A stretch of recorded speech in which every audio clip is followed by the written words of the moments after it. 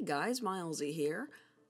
I did this parking tutorial a little while ago when I was just a babby YouTuber and didn't know what I was doing, and there were a lot of issues with it, so I'm going to redo it, just redo the voice track and cut it down a little bit to show you how I do my parking. And I don't do parking very often. I typically only reserve it for patterns like this that are full of confetti that make chasing the colors a lot more difficult. So that's what I'm going to show you how to do here, just how to do the parking, and this is my method of doing parking. It's not everyone's method. This method may not be the one for you, but it's the one that I find works the best for me. And if there are any concerns about copyright, you can see right there, it's my own pattern, so don't worry about that. Now when I do my parking, I like to do it in a 10 by 10 block and start in the upper left or as close to the upper left as I can, so that one right there. So we're starting with these stitches I already have highlighted pink, and I already have my needle threaded, so there's nothing that we have to deal with there. And we're just going to find that stitch, which is right there, and I always like to do a loop start whenever I start. And that's pretty simple. You just push the thread through the front, pull it up through the back, and you put the needle through the loop at the end, pull it through, and then put it back through the same hole that you just came up from. And when you do that, you've created a secure fastening that the thread won't come out and you don't have any knots that you have to deal with. And from there, you just stitch as normal. So I'm going to start on the stitch that's the closest to the upper left, which is that top one. And then I'm going to go as close to rows as possible. So we go for the one that's the next farthest down. And since there are no rows on this color, we're just going to continue going down as far as we can.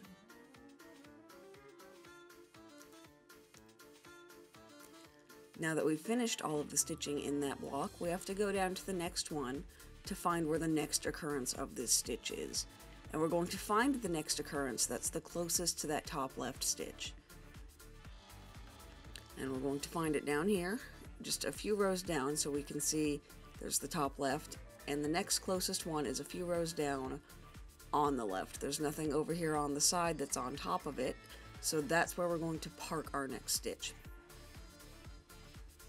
And to park the next stitch, we're just going to count down where it is.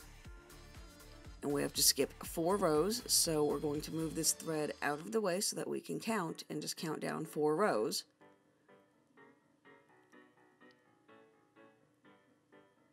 And then pull it through and take it off the needle.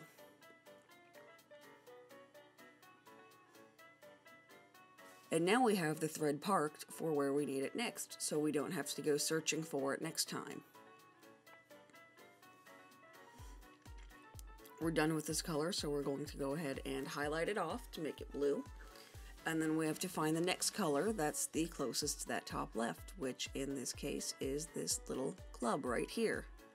And we're going to continue doing the same thing. We have the needle threaded, and we are going to just put it through there, do the loop start, and since there are no other instances of this color in this block, we're only going to stitch this one and then go straight down to the next block to park it again using the same method.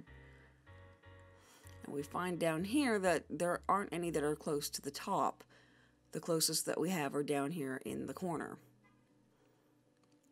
And when I do my parking, I typically will only do it in the next block. I might go down to the one after if it's only going to be skipping about maybe 10 or 12 stitches at the most. But I won't go and park down 3 or 4 blocks away. I'll only go into the next block or the block immediately after, and that's to save thread and to save the back from getting a little bit too tangled up. So now that we've finished that first block, we're going to go down to the next one. And when we're using new threads that haven't been parked, I start in the upper left. But since we have parked threads, we're actually going to start in the opposite, which is down in the bottom right. And the reason we start down there is because when we pull the thread up here to the left, you can see that by starting in the bottom right, there's nothing that's going to get in the way. So we pull away the bottommost right thread, and we just find on our pattern over here on the right what color that corresponds with.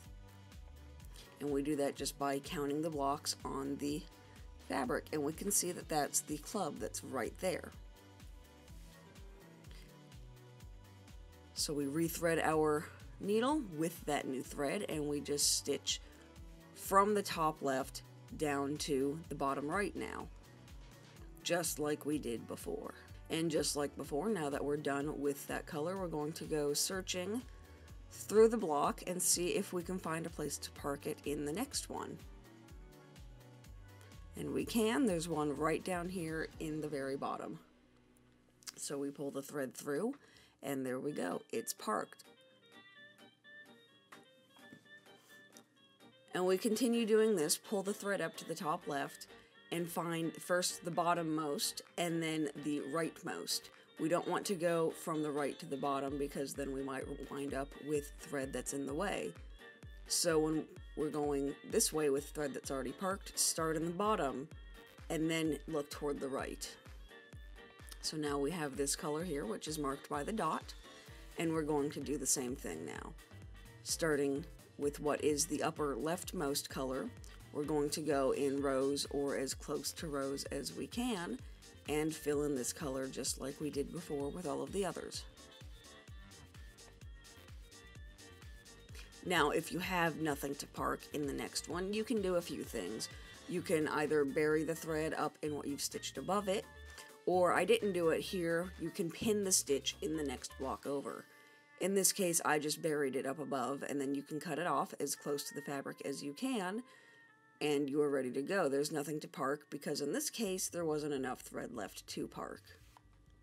And now we simply start over. We mark off what we've already done and then find the lower rightmost thread on our fabric again. And we continue the same way we've been doing. And you continue like this until you've run out of parked threads and you're ready to start over where we started in the video with new threads that haven't been parked yet. And here we are, all of the threads have been parked, and we still have a few little colors that haven't been done yet. And this is right where we started on the previous block. But this is my version of parking. Like I said, there are probably many others out there. You don't have to do my version. You can get ideas from it. Don't take it as the only way or the best way. It's just the way that I found works best for me. And here's what the back looks like, and you can see that it's a little bit more orderly than it tends to get when you're chasing colors. There are some thick areas where there are a lot of colors, but you don't get a lot of long tails and big knots that you can get otherwise. And I was just cutting these threads here because I wasn't pinning anything, I was just kind of burying them a little bit. And eventually those long threads will get completely buried by the newer stitches that are coming along. But hopefully you found this recut a little bit more helpful. I know the original version wasn't the best, but I don't have those work files anymore, so I wasn't able to just fix the sound that way. I had to completely record a new voice track.